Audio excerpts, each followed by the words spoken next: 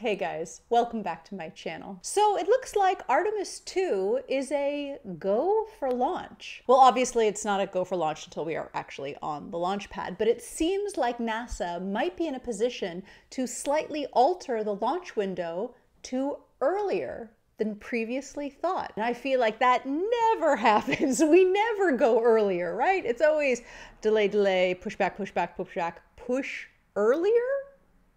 I'm very excited. Which means that Artemis 2 would launch in less than 6 months. So let's talk about why they think we are going to launch earlier, remind us all what Artemis 2 is trying to do, and why should we be excited by this mission? Because I am excited, and you should all be joining me in my excitement. So just to remind us all, the Artemis program, much like its predecessor, the Apollo program, is our return mission to the moon. Though Apollo was not a return mission, it was just a mission to the moon. But you guys get what I'm saying. Artemis 1 was the launch of an unmanned spacecraft that went to the moon, circled around, came back again. Artemis 2 will be the manned spacecraft circling the moon, coming back again. And Artemis 3 will be a manned spacecraft going to the moon and actually landing on it, marking our return back to the moon for the first time since 1972. The Artemis 1 mission was a smash hit back in 2022. We went to the moon, circled around the moon with a brand new Orion spacecraft, and splashed back down successfully after 25 days. There were some minor issues with the heat shield that have since been addressed, but the last time I heard, Artemis 2 had been delayed several times, with the earliest launch date projected to be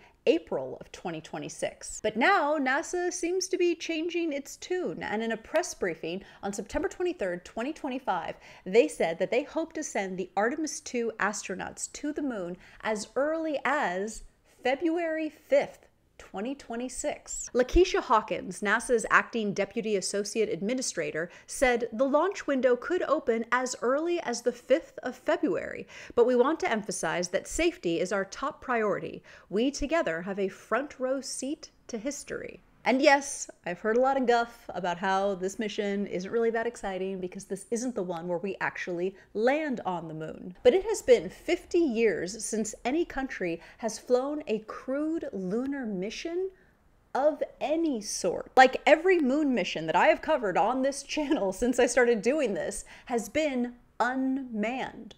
All of them. The ones that landed sideways, the ones that didn't land sideways, the ones that didn't land at all. Whether they're circling the moon, flying past the moon, landing on the moon, no crews at all. So the fact that we are going back in any crewed capacity, never mind the last mission before we land back on the moon, to me, is very exciting. And remember, the whole point of the Artemis program is to land astronauts and to establish a long-term presence on the lunar surface. It's like a 3-step process, and what I'm talking about is step 2. So how close are we really to this February 5th launch? Well, Artemis launch director Charlie Blackwell-Thompson explained that the rocket system built to take the astronauts to the moon, the Space Launch System, or SLS, was pretty much stacked and ready to go. He said that all that remained was for them to finish the Orion space capsule and to finish the remaining ground tests. And I know I've covered this before, but just as a quick refresher, the Artemis 2 mission will see 4 astronauts go on a 10-day round trip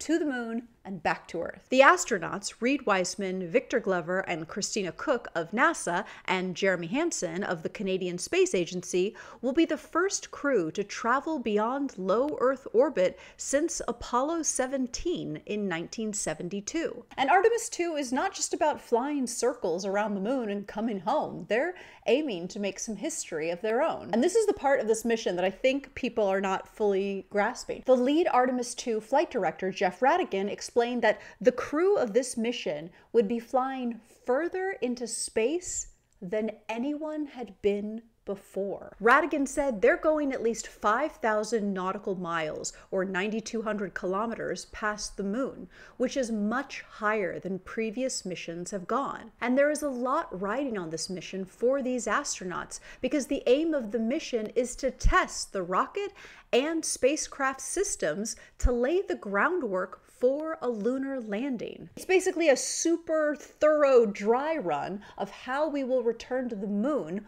with this new system. And here's how this new system is supposed to work. The astronauts will enter the Orion capsule, which will be their home for the duration of their journey, which sits on top of SLS.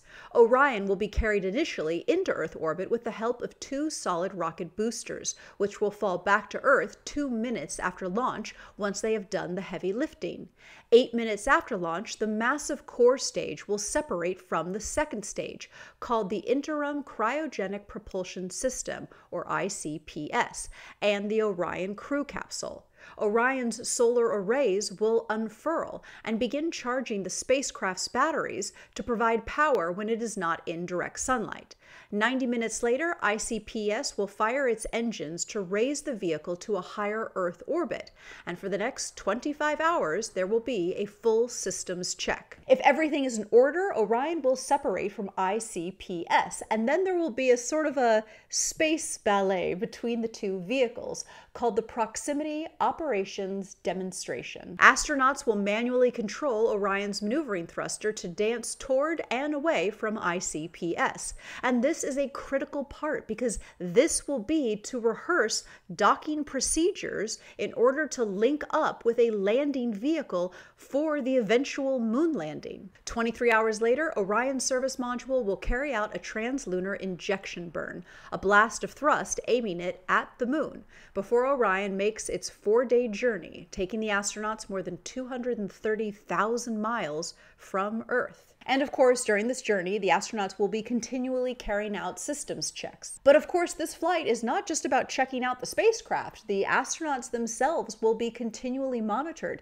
to see how their bodies are adjusting to being in space, especially this far out. Scientists will grow tissue samples from the astronauts' blood called organoids, both before and after the journey. According to Nikki Fox, the 2 sets of organoids will be compared to see how the astronauts' bodies are affected by space. She said, "We want to be able to study in depth the effect of the microgravity and the radiation on these samples. I'm certainly not going to be dissecting an astronaut, but I can dissect these little organoid samples and really look at the difference." After the spacecraft slingshots past the moon, the astronauts will begin their 4-day journey home with the help of Earth's gravity. On arrival, the service module, which has the spacecraft's primary propulsion system, will separate from the crew module. The astronauts will then begin a dangerous part of the mission as they re-enter the Earth's atmosphere and parachute back to the surface off the coast of California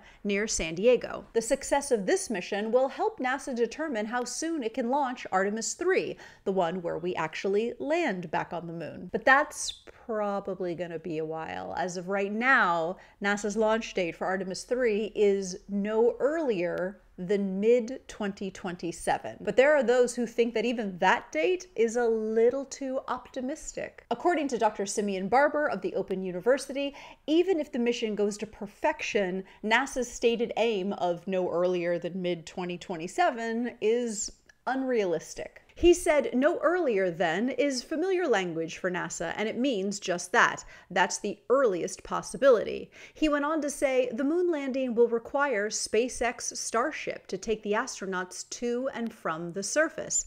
And we've seen in recent months that Starship itself still has a long way to go before it can even achieve an orbital flight around the Earth, let alone put astronauts on board. And what he's talking about is that Artemis 3 will need SpaceX to provide the Starship human landing system, which is the vehicle that will take the astronauts from lunar orbit to the moon's surface and back. NASA selected SpaceX in 2021 to develop Starship HLS for Artemis 3, a contract that is crucial for that mission. And as of this recording, Starship HLS is the only HLS option for Artemis 3, meaning any delay in its readiness could also delay the mission's timeline. So now when we're cheering for Starship, we're really cheering for Artemis 3. And as we've all witnessed, Starship has had some recent misses as well as hits, so I see what Dr. Barber is saying. But as for now, NASA seems pretty ready to go with Artemis 2, and if it's really gonna happen